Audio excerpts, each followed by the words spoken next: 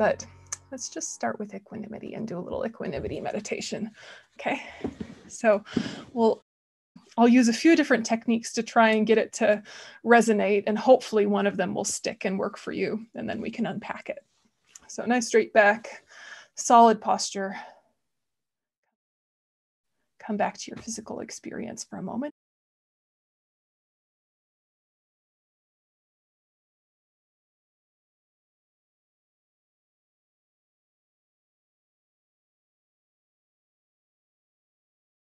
And just thinking again, I would like more love, less attachment. And in order to have more love and less attachment, I need equanimity.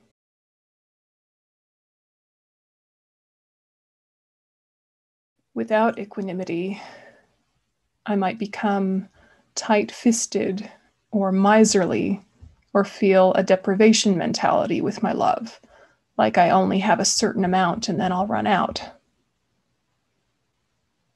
With equanimity, love begets love begets love, and it just expands and expands.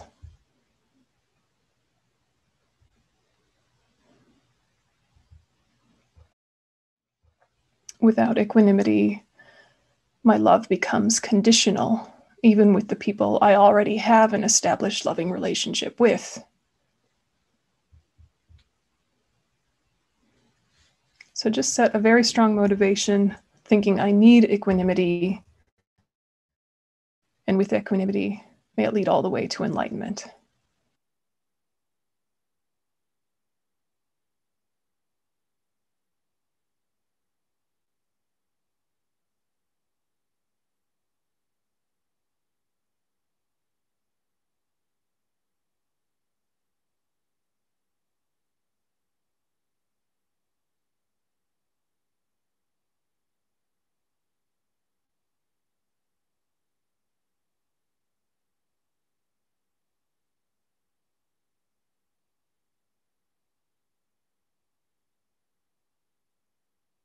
And then with that strong motivation, shift your focus once again to the breath, allowing surface distractions to settle.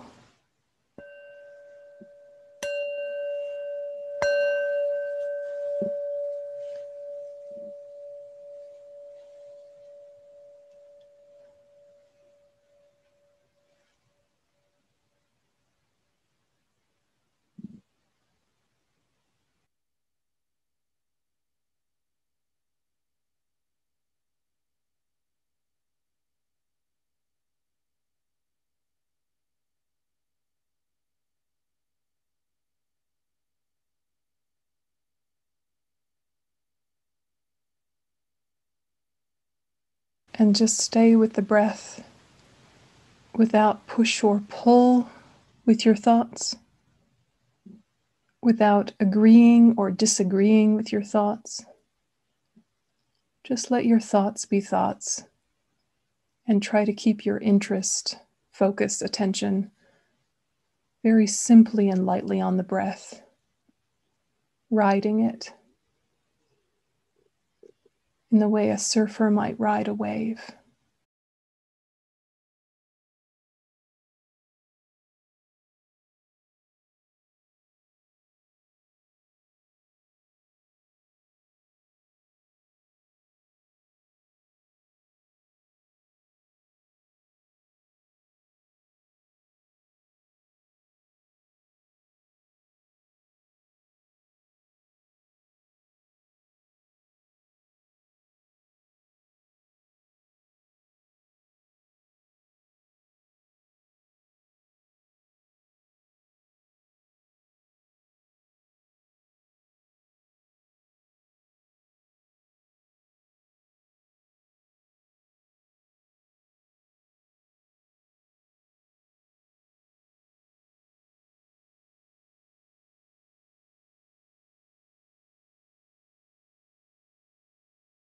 Having the focus not too tight, not too loose.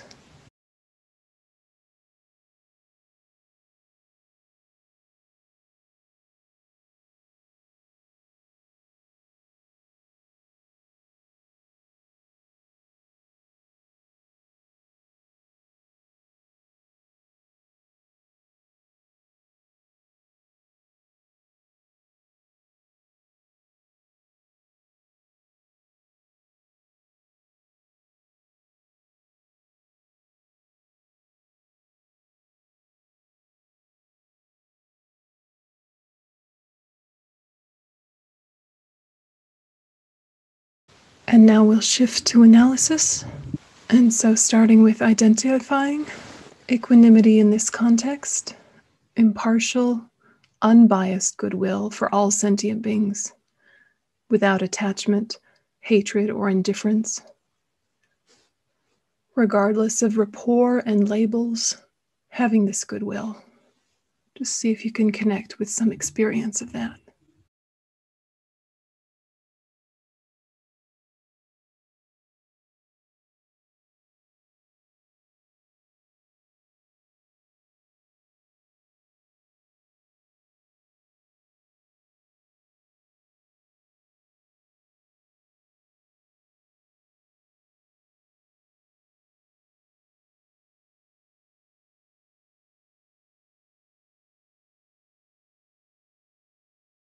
And see if you can deepen that sense of equanimity, first by remembering equality, that yourself and all sentient beings have a similar drive, wanting happiness, not wanting suffering.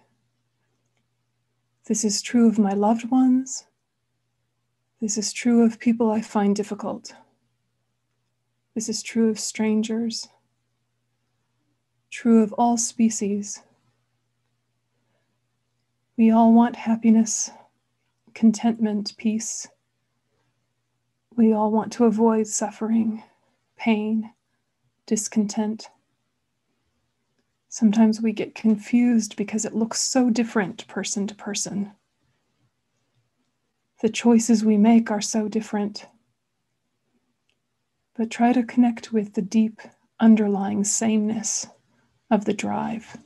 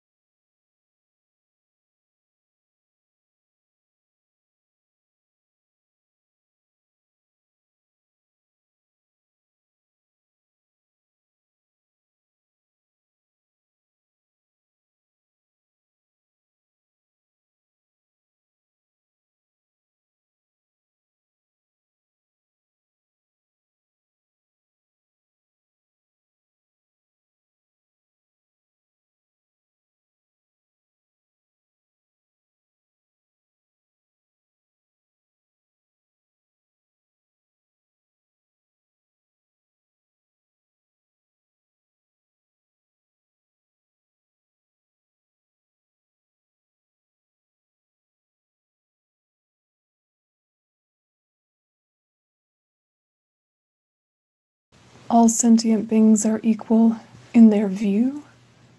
They have innate self-grasping ignorance that is confused about what the self is, that superimposes or adds features that aren't there,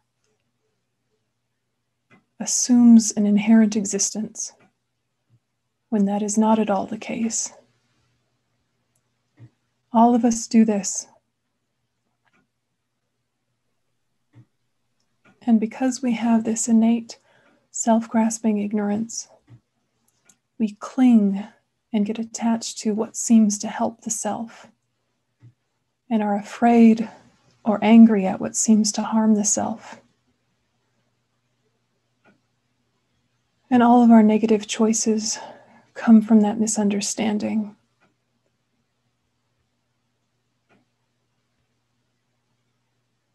Connect with the sameness of we all do this.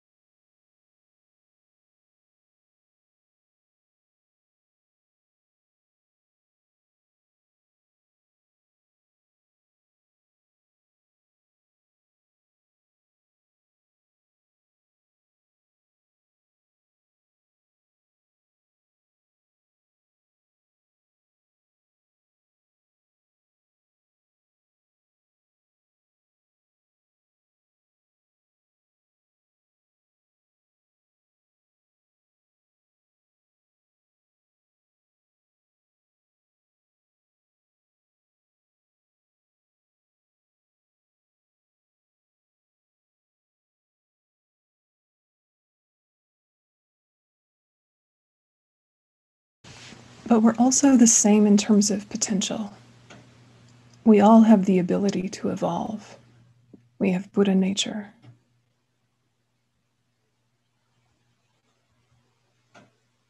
The nature of our mind is clear and knowing, able to reflect and cognize, like a still mountain lake. Any stains or debris or ripples on the water, like the surface of our mind, these are all extra, adventitious, removable. And we are all the same in having this nature of the mind that has clarity and the ability to cognize.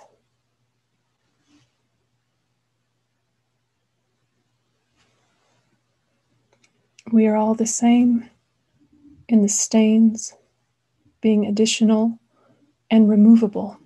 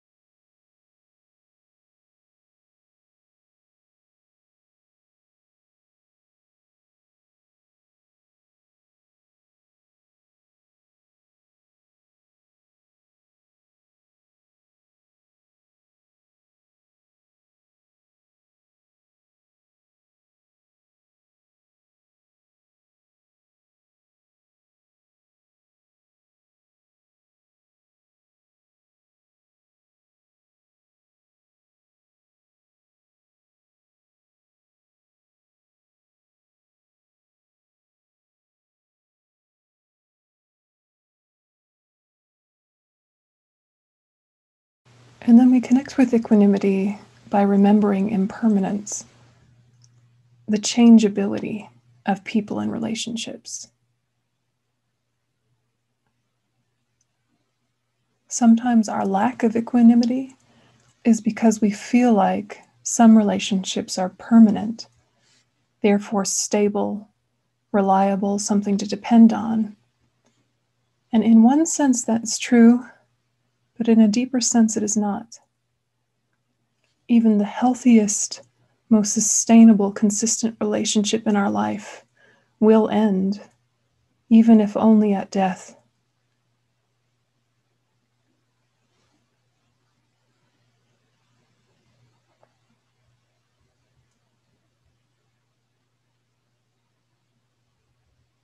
We are changing moment to moment. The people in our relationships are changing moment to moment.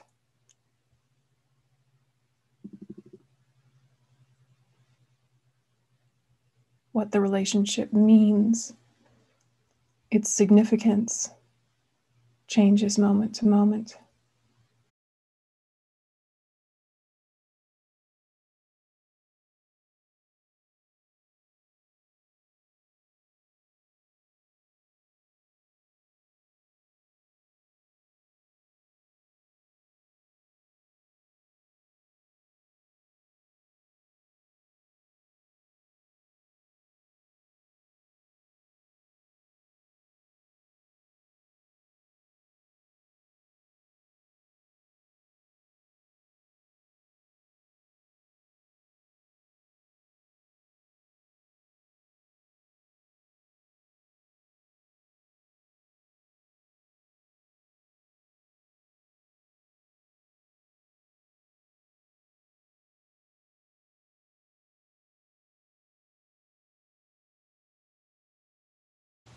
Our labels change, and the meaning of labels change. What is a friend when we're 5 years old might be different than what is a friend when we're 50. The criteria we use, the expectations we have, reasonable or unreasonable. Even the same person who you've known for decades, the label changes in your mind, or the significance of the label changes in your mind. Sometimes they feel like a stranger. Sometimes they feel like an enemy. Even if your surface label is always, "They are my friend."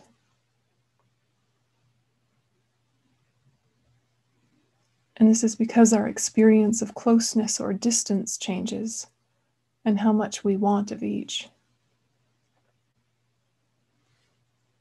In all of our relationships, we're continuously regulating distance.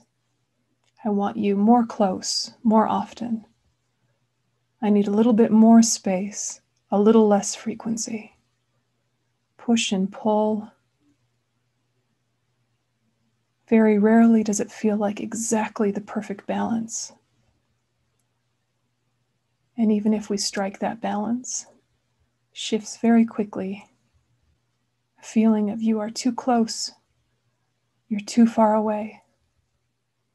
Come back, go away. This is true in all of our relationships.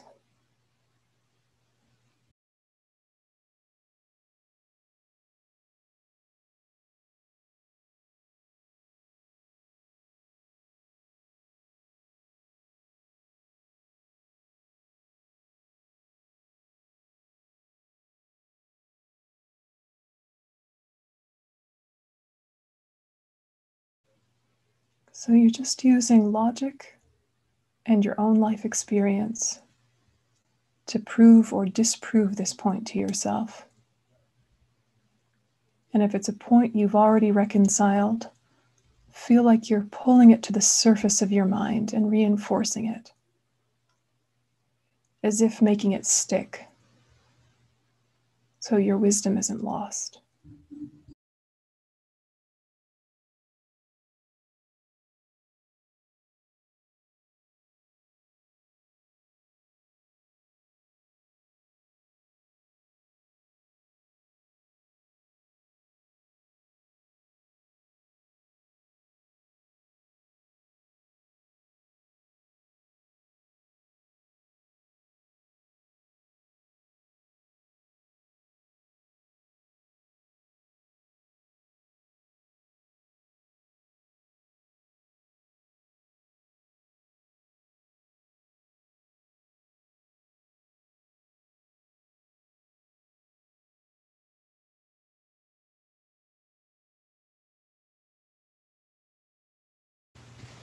And then thinking that how often our warmth and our feeling of connection comes from feeling benefited.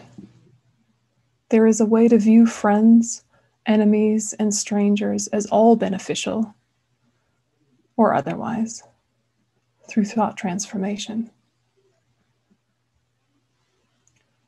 So all sentient beings are equal in the sense that you can view them as beneficial. You can also view them as neutral or harmful. Doesn't matter which category you place them in. So take a friend and think, of course they benefit me. I want them close. I feel warmth. I want to benefit them. But what's the whole story?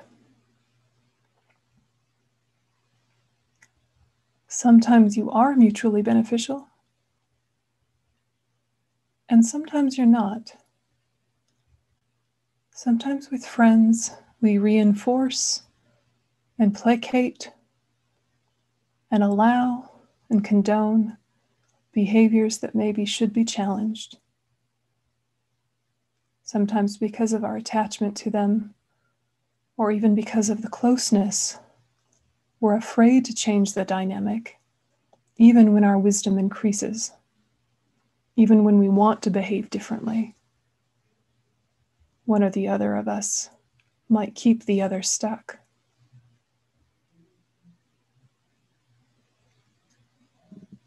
So you're just touching into the fact that friends, of course, seem beneficial, but that is not the whole story.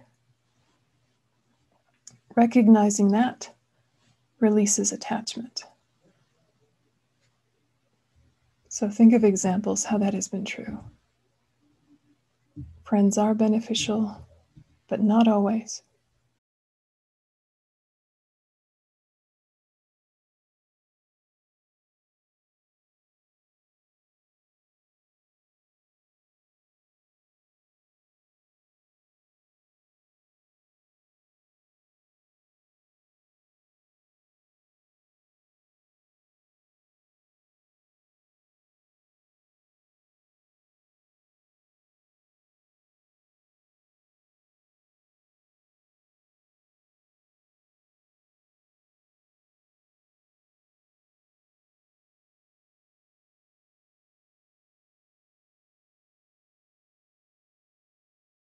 And similarly, enemies are harmful, but not always. Even if they have absolutely no intention to help us, their very problematic behavior can be the very thing that helps us transform, that helps us understand the human condition, that helps us understand our own biases. So much resilience and patience have been developed because of problematic people in our life. Objectively, who's to say who was the most beneficial, the friend or the enemy? The label doesn't actually dictate how much you've been benefited.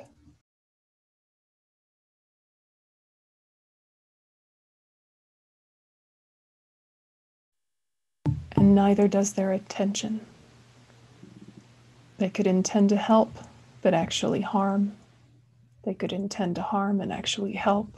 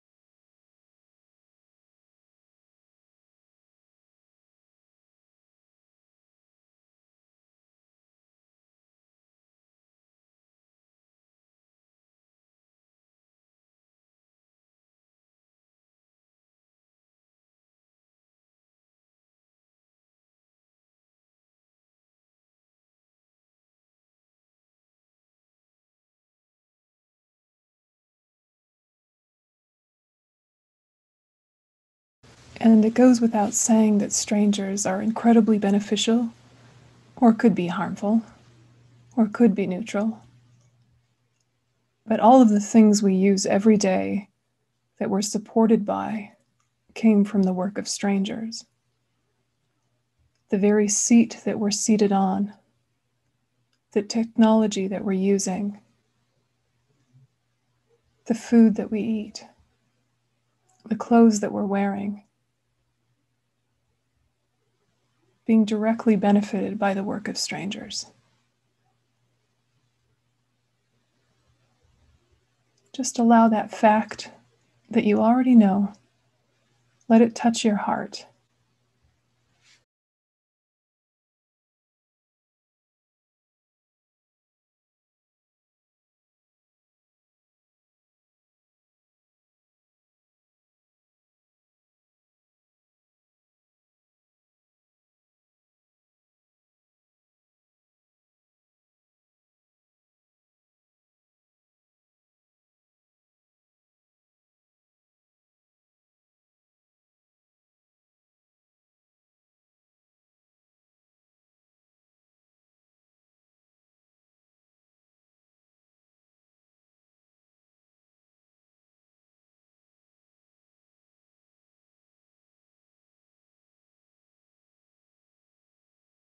And then the deepest way into equanimity is remembering projection. The conceptions of friend, enemy, stranger come from ourselves, not from the side of others. Otherwise, everyone would like or dislike others identically. People's opinions would all be the same.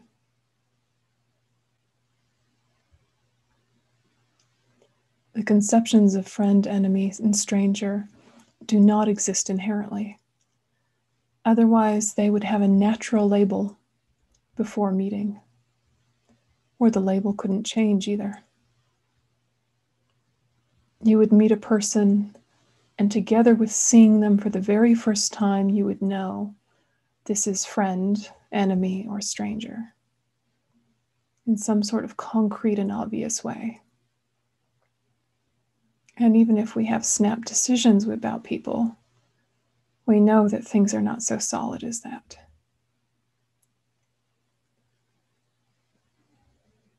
If people had a natural label, everyone would see them and think exactly the same things, without any variation or nuance.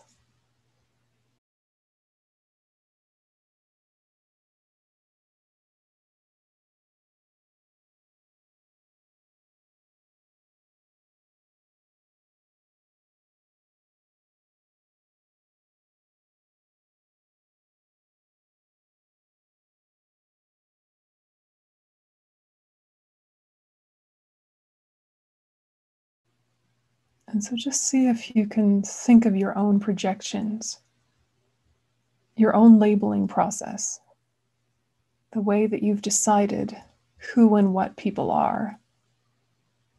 And notice the way in which it feels very obvious and concrete, as if people were only one thing. This is the way attachment oversimplifies, tries to make things easy for ourselves.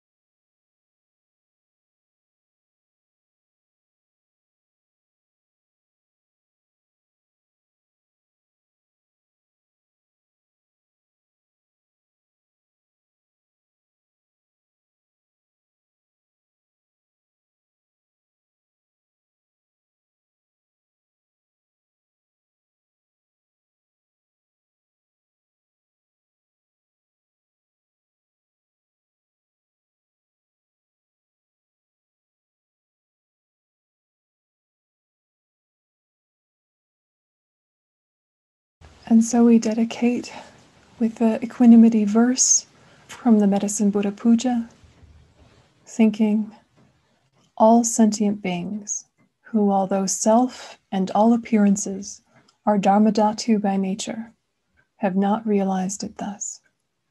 I shall endow with happiness and the causes of happiness. I shall separate from suffering and the causes of suffering. I shall make inseparable from happiness without suffering. And I shall set in equanimity the cause of well-being, free from attachment, aversion, and partiality.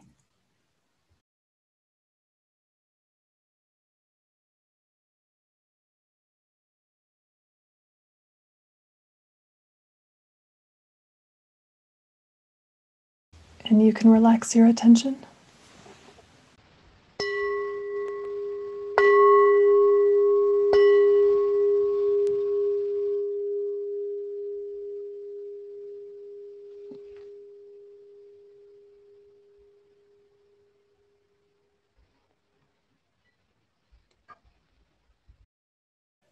Okay. So that's the kind of straight analytical meditation for equanimity. And you could use any one of those chunks just on its own. The other version that probably you're familiar with is when you visualize a friend, an enemy, and a stranger as like representatives of all sentient beings, and you position them one by one, and you examine your responses when you see a friend, when you see an enemy, when you see a stranger, and notice the way that your labels arise in dependence upon your feelings of closeness and distance, of being benefited or harmed. And you kind of acknowledge the way in which that's all very self-referent, and it's not nearly so permanent as it seems. And these projections are also very conditioned by the past. And so you can also do that form where you're actively visualizing friend, enemy, stranger, and thinking about equanimity. And then once you kind of even out that all are the same in wanting happiness and not wanting suffering, you offer them unbiased goodwill, and it can take the form of golden light from your heart radiating out and out and out. So that's kind of the classic. And that one's quite useful as well, and I like it a lot. But I thought that since we're all together, we might have energy as a unit to really go deeply into the analytical side of it. Did you have any questions about that or any interesting ideas that popped up? All the way through this session, there's been like this black. I've been so excited to do this because this has been my main thing, my attachment to wanting a relationship. And it's sort of, I feel like I've been taking bits off it and I want to hack it down. I want to like pull it out of the root and throw it away because I feel like it contaminates so much. I'm confused because I feel, unless I'm just completely wildly wrong, I feel like I get equanimity. Like I feel like I have this, before I found Buddhism, almost freaky love for everybody. Like I get, like people can irritate me or bug the shit out of me, but excuse my language, but I sort of see their potential and I love them anyway. Yeah, I have this weird, needy attachment thing going on. And I think I understand intellectually that it's nonsense, yet it's there. I don't suppose that's a question, is it? But it's almost like, help me hack it down. Which bit is the nonsense, do you think? Which bit specifically? Oh, so many parts of it seem not nonsensical, but I suppose it's the. I'm trying to just be really clear. I think it's the neediness for love when it's abundant, but just in different forms. Let me ask you this. If you love someone very much, do they always feel it? No. And so if people love you, do you always feel it? And then the Buddhas love all of us all the time, and we only occasionally feel it if we're feeling very receptive, right? And so the thing is, we are, as you say, we're being flooded with this like abundance, this abundant love all the time, so much affection and care and understanding. And, you know, the Buddhas have clairvoyance to such a degree that it's actually omniscience. They understand how we got this way, you know, in specific detail. They understand how we got this way, and they have absolute acceptance, compassion, and love for us, and see our potential for enlightenment so clearly. And they're just, you know, we're being love bombed all the time, but we don't feel it. And so then we're looking for how to feel it. And the most obvious way seems to be if you could get one person to kind of say, yes, you, I love you, you know, and for them to say that regularly and often and to demonstrate it in behaviors, and for you to have a go-to love giver. You know, here's my love giver here, you know, and I'll give it right back. I'm a nice person that way, but you know, it's just kind of efficient. I don't know. And I think what we forget is how easy it is to love and be loved when you're in the mood for it, that the specific person, it doesn't need to be so specific. Think of how you are when you travel, or think of how you are with children, or how you are with an animal that you have affection for, just how easy it is to love and be loved when you're in the right mood for it, when your head is on straight. You know, there's times in our lives where we just feel flooded with joy for the human race. And it could be, you know, I was thinking one time before COVID, you know, I was walking in Sydney Central Station. And Sydney Central Station can get quite busy, and all the platforms were full and people coming and going. And I was not in a hurry. So then, of course, easier to connect with my motivation, you know? So I was just kind of in amongst the crowd, kind of like as if they were a school of fish that I was a part of. And I just felt such affection for these crazy people, you know, like the sweet ones and the mean ones and the disruptive ones and the careless ones and the ones that were considerate. And it was just like life's rich pageant. And I could just sort of feel my heart open of, aw, sentient beings. You know, but of course I've been in Sydney Central Station and been like, oh my God, sentient beings, could they just, you know, it's like, it wasn't the conditions or the people that gave me that experience. It was my receptor sites being open to feeling that affection and to giving that affection. And so then, you know, you go to the train, you sit down, someone sits next to you, it's nice. Someone doesn't sit next to you, it's nice. You know, it's empty, it's full, you know, it's just like you feel connected, so you're not chasing connection. And that's so much about what Buddhism is about, is to reveal the fact that there has always been and always will be interconnection, interdependence, that you always are connected. You never have been alone.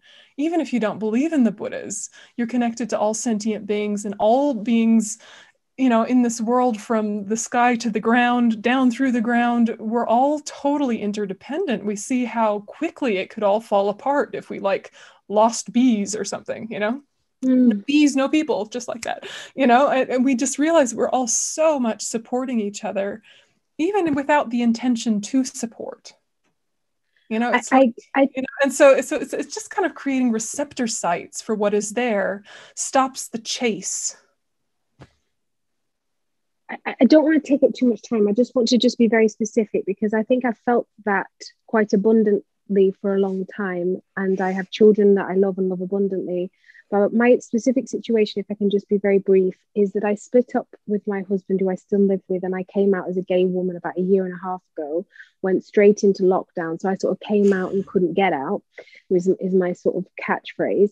And so I feel I have this fantasy of finding this woman that feels a little bonkers, because I do have an enormous amount of love. Even for my ex-husband, we're best friends and we're doing this very beautiful thing, and I have lots of friends and family, and I'm abundantly loving and expansive. And then I have this mad streak of like wanting this thing, and which doesn't feel mad, it feels beautiful and gorgeous too, but it feels like there's too much attached to it. And I'm just aware, if I don't face this head on, all the brilliant things and my studying with Buddhism is going to unravel. That's why I want to just bash it out the way. That sounds harsh. That sounds very cool. But well, it's what happens in a million different ways throughout our life, though, where we find something about ourselves that we didn't realize, and then we want to pursue fulfilling it. Right? This happens in a million different ways. We find out something about ourselves and we want to fulfill it. And what does fulfillment mean? And what was that we discovered is all very amorphous and ambiguous. And I think that the thing to realize is that it will never end if it's driven by attachment.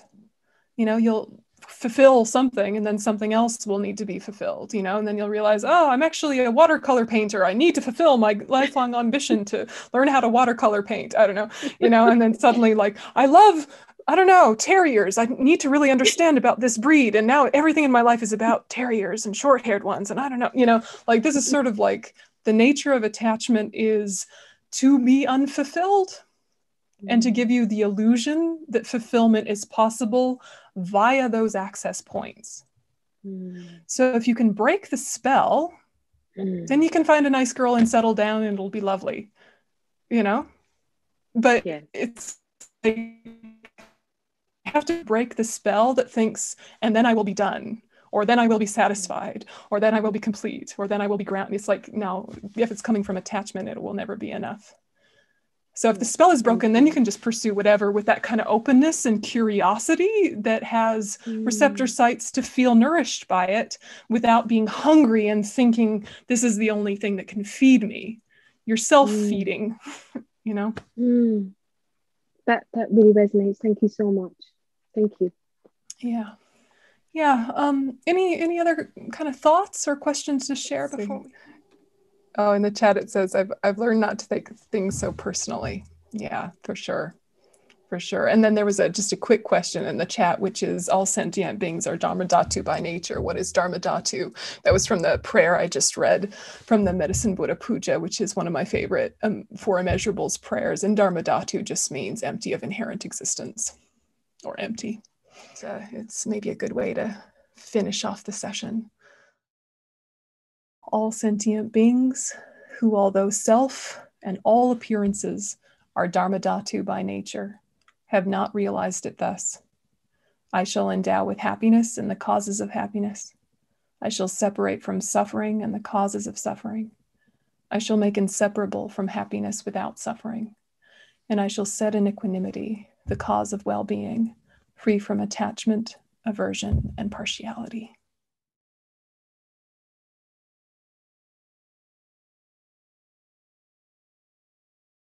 Okay. Can I ask you one question, Venerable? Sure. Do you have a website? Yeah, it's integratingbuddhism.net. So integrating Buddhism, one word, no spaces, .net. Thank you so much. You're welcome. And since it's the end, we better do a quick dedication. Okay, so all of the merit that we put into this course, may it go towards these aims.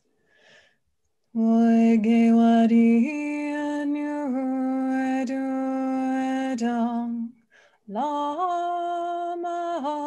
Sangye Drogyune Drowa Chinkyang Malupa Dehi Sala Gurpasho Janju Samjo Rinpoche Make Panam Ke Gyuchi Ke Panyam Pame Payang Gone Gondu Pelwasho. All right, happy Valentine's Day, everyone, and see you around. Thank you. Venerable, this is really wonderful. Thank you. Come back. Please come back. Thank you. Thank you. Thank you, Venerable. Thank you Thank you, Venerable. so much. Amazing. Thank you. Losar Tashidele. Losar Tashidele.